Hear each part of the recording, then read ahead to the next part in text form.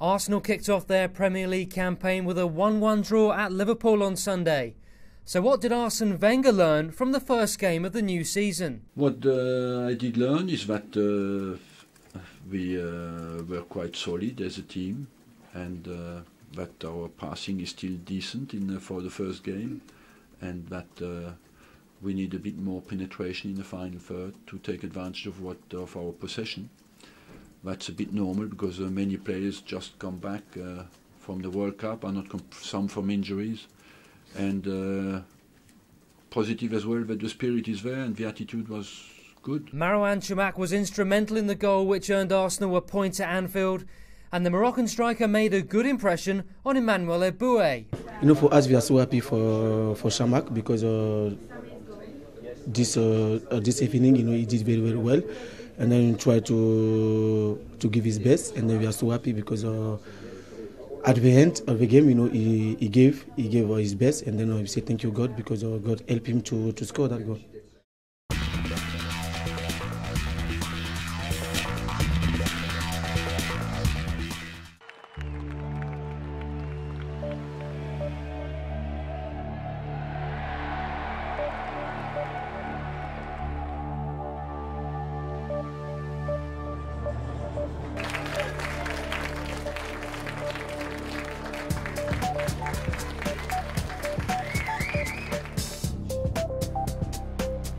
The fans flocked to Emirates Stadium earlier this month for Members' Day 2010, and as ever, the highlights included a number of Q&As with the players themselves. Thomas Vermaelen, Sagna, Clichy and Lucas Fabianski are used to being on the defensive. Here's how they got on when the fans were calling the shots. How do you cope with the day-to-day pressures from the media? Yes, how do you cope with it? I think we're used to it now. I've been here for 8 years, and now I'm getting better. But the first few years were really difficult. I remember my first game, my first big game was against Chelsea. Ashley Cole was injured, so the boss on the Friday came and said, "Yeah, you're going to play." So the night came, and I didn't sleep well at all. I woke up. You know, my neck was blocked, and I was like, oh my God, you know, it's not possible. My first game, and then I'm going to miss out, because of the stress or whatever.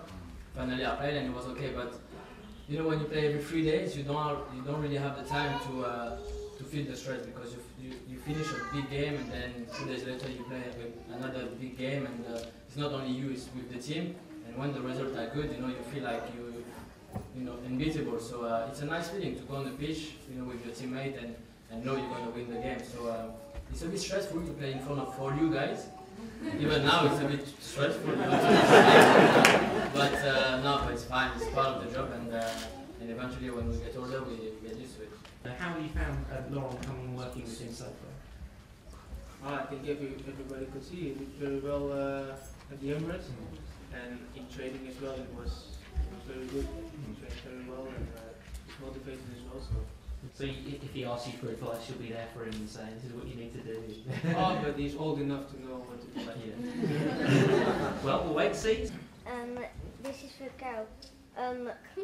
Who would you invite if you went to a restaurant? Arsène Wenger. Sorry. Someone from the team. Anyone. Someone special, maybe. Anyone. Celebrity.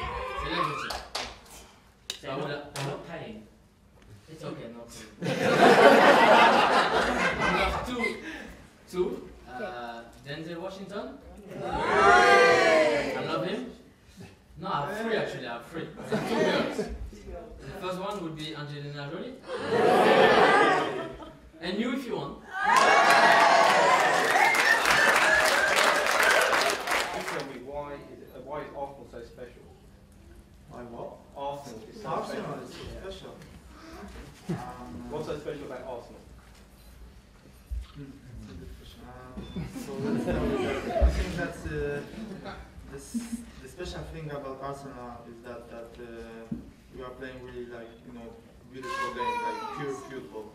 I think that's really special about Arsenal.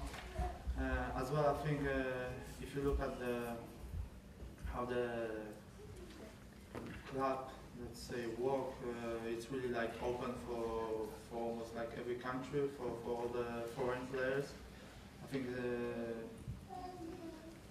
they're showing how should it work, even in the financial way. I think they're coping really well. So I think that's really special as well. They try to invest in young players and raise them through all the levels at Arsenal. So I think that's pretty special about that. Clichy, who's faster, you or Theo? This is not a question. Theo is like he's faster than Cherry, so it's no question. That's not a question. It's so fast. It's like you cannot beat it. Do you not even bother with racing anymore? No, I'm shy. When yesterday was a speed test and I pretended to have an hamstring problem.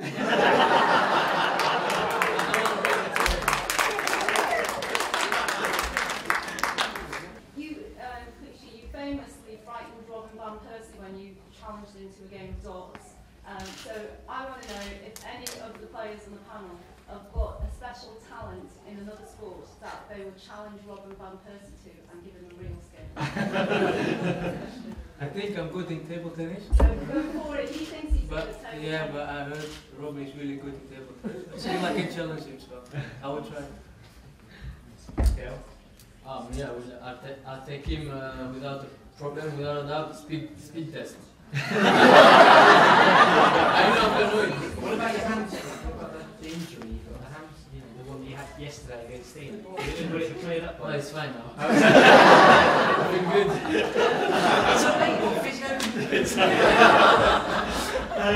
Back, what would you like to challenge Robin to? What sport? It's not a sport, it's like just chess. Ah.